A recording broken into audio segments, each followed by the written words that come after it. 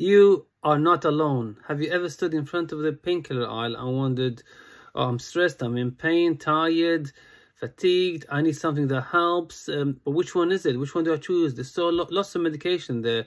Which one do I go for? You're not alone. We've all been there. I'm here to help you choose the right one and never have to guess ever again. I see this every single day in the pharmacy. People come to the counter, they are embarrassed, they're thinking I should already know this. But honestly, most people don't. Your pain feels deep, throbbing or feverish, like headaches, flu aches, or that drained, heavy feeling. Paracetamol is usually your safest bet. It is gentle for the stomach and great for general pain. But if your pain feels sharp, swollen, inflamed, or angry, like injuries, swollen joints, period pain, or toothache, then ibuprofen is usually better because it brings down inflammation.